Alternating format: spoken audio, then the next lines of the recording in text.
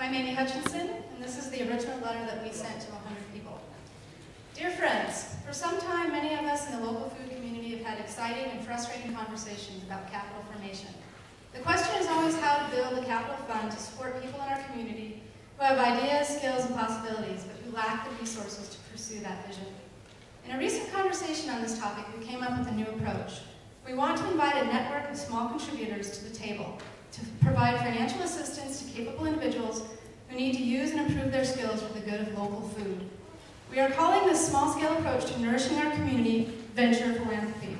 To this end, we are forming the Village Table $100 Club. We created a list of friends and colleagues who we hope will share our vision. You are obviously on the list. When we identify an individual in need of capital for a specific purpose related to their expertise and experience, we will have a Village Table dinner. The cost will be $100 and a bottle of wine, or a six-pack of beer. An attending spouse or partner will cost an additional $25. A funding presentation will be made at the dinner and an amount pledged to that person of interest. Any dollars collected but not spent will stay in a dedicated checking account to increase our future spending options. We will limit our dinners to 2 a year. Those who receive Village Table support have no obligation to succeed. However, they do have an obligation to host, with our help, an informational gathering to show, taste, describe their experiences. For example, if we send someone off to learn about cheese making, that person would come back to us to share what he or she had learned.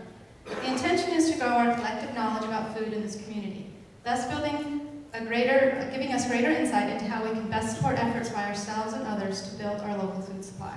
We are inviting you to the table.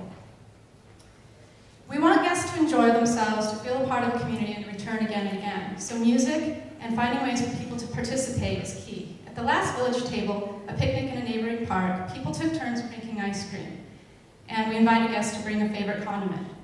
In 2010, Village Table raised $5,000 and assisted 5 farmers and producers. We'll have 2 dinners in 2011. There was one in June, and there'll be another in September. Also, people donate without attending.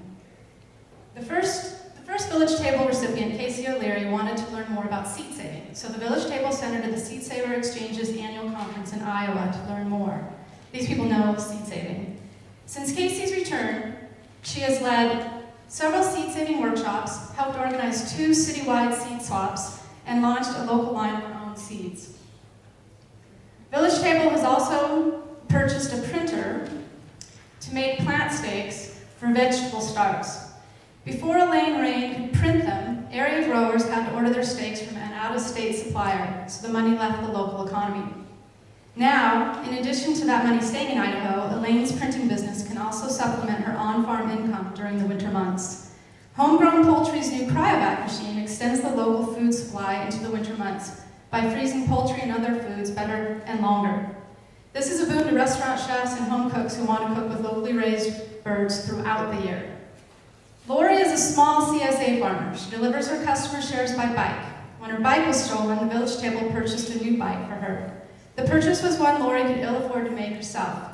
In this case, Village Table provided a form of community insurance. And here's Beth, in her newly remodeled barn, permit in hand, which allows her to sell her Canyon Bounty Farm whole wheat flour to local bakeries like Café de Paris and Zeppeli. You really must try Zeppeli's hamburger buns. Really.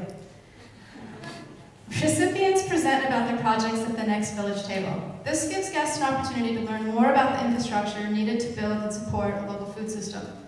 It is also another opportunity to connect producer with consumer. The number of guests ranges between 25 and 50. We really must keep things manageable for the all-volunteer crew of servers and cooks. It's not been difficult at all to keep and find good volunteers. People really do want to help. And now for the big question. How do we determine the recipient? And the answer is simple. Ultimately, Susan and I decide. We are the deciders. There's no time for direct democracy.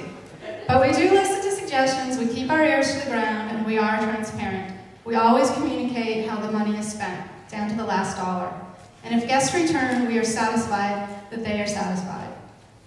The next Village Table is at Hidden Springs Barn on September 30th. You are all invited, so get behind your farmers and get to the table.